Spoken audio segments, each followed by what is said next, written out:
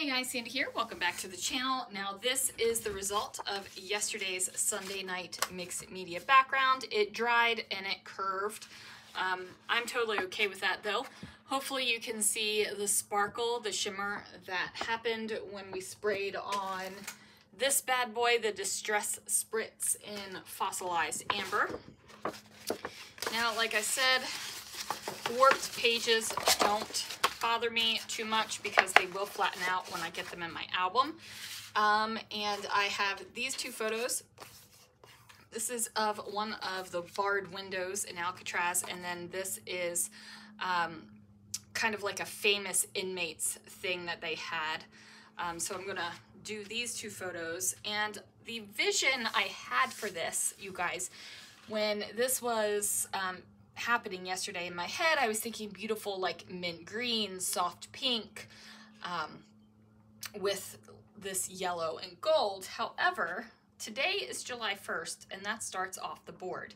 And this is a series that Crystal Barrett over at Pineapple Papers does on a regular basis. So I am playing along, and this year she has themes. So on Monday it's a mood board. So I'm kind of cheating, and I went to my Pinterest because, you know, we're using pins off our board, and I used color combinations, and this color combination is on my Pinterest board, and it is these yellows, but it's got dark grays and blues, like the navy blue, the different shades of gray, and the yellow colors, and I'm like,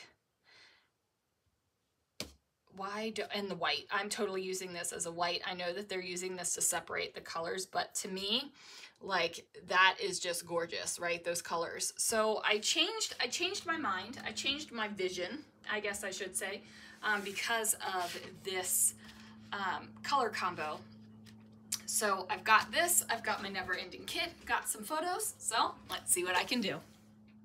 All right, guys, so I am starting out with this pattern paper, and this is one that isn't, you know, the easiest to use all the time. So I'm just going to cut the color off that I want to use, and I am going to mat my photos down on there. So I have my photos cut down. I have the window photo I left as a 4x6, and the Inmates photo I cut down to a 4x4 because 4x4 was all that I needed to show the photos of the inmates. Everything else was just wall. So I'm going to go ahead and really do a thin white border around these photos, and I'm totally pulling that off of my color combo. Just really like that that look, I guess, with the thin white border. I'm going to place it over top of that blue and gray bit right here, and that is definitely pulling straight from that color scheme that I got going on. So I'm gonna go ahead and put that down, and that camouflages where I pulled apart that paper, that collage paper. I thought I was going to use that little yellowish scrap of basic gray paper. However, it doesn't really scream the colors that are in my color combo / mood board / whatever you want to call it. So I am going to get into the dark grays and all of that. I don't think I end up with much blue except for that that border around both of the photos, and I am okay with that. I definitely pulled from that color combo, and I like the result of this page. It is a pretty flat page, which is fine. Not all of my pages need to be humpy and lumpy and bumpy. This is definitely, it's funny because I think back when I first started scrapbooking, and I was a very flat scrapbooker, and everything needed to be flat. Everything needed to be archival. You know, I was in it. I was preserving my memories forever type of thing. And how far we've come, guys. How far have we come? And when I say we, I mean me, because I have definitely grown and changed in my scrapbooking style. But every once in a while, when I do a flat page, it takes me back to my Creative Memories consultant days, back in the heyday of CM, when CM was everywhere. Like, I had, you know, I went to conventions, I went to things, I hosted workshops with other consultants.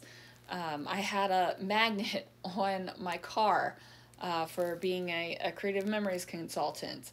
It was back in those days, right? And I was in the heyday, and I started discovering the other things, right? Like, I was like, oh, the other things. And then, you know, I kind of outgrew that. I was still a big fan of the tools and of the albums. Still a fan of the albums. I still think they're great. I just find that I would rather spend less money on the albums, especially with the way I started scrapbooking kind of prolifically, you guys. Back then in the Creative Memories days, it was like 4 years would fit in one scrapbook album, and now it's like 9 albums for 1 year.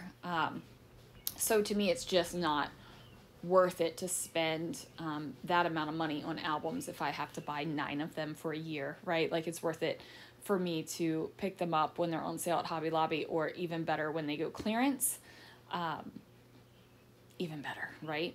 So anyway, I forgot where I was going with that. I totally got off on a rabbit trail and forgot what my original point was. But anyway, I am going to use this sticker. It says here and now, and then it's got some sort of sentiment on it that doesn't really go with the page, so I'm going to camouflage that.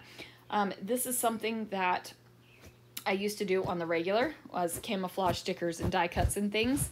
And I used to actually get a kit where it turned into I was camouflaging all the things, and then I realized, why are you getting this kit when instead of making the couple things that don't really work for you, and then that turned into the norm. So I would just offer that challenge / advice.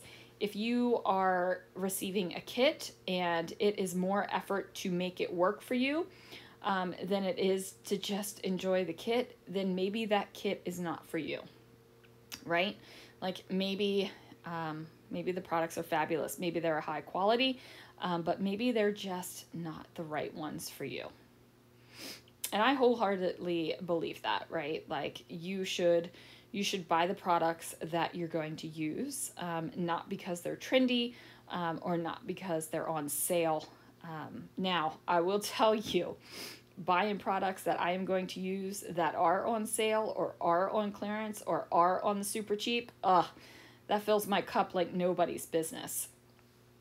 But what's the sense of getting that super cheap stuff if it's going to sit in your stash and cause you guilt because you're sitting there thinking, oh man, why haven't I used that? It was so cheap. You know, I can't get rid of it. I've got to use it.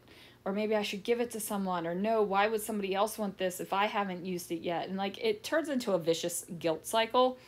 And I'm not here for that anymore. It took me a long time to get that way. And every once in a while, I still go back and still have those thoughts of, oh, I can't get rid of that. I paid money for it. Like, no. Keep the stuff that you like. Keep the stuff that you love. Use the stuff so you can buy more stuff. And that philosophy has really helped me over the years. Use it up so I can buy more. Makes me happy, right? Because buying the scrapbooking supplies is almost as fun as using the scrapbooking supplies. And that's all. Or almost as fun as organizing the scrapbooking supplies, because that is definitely a fun thing for me as well. So anyway, I was going to use the dark letters on this layout, but I did discover that you couldn't really see them.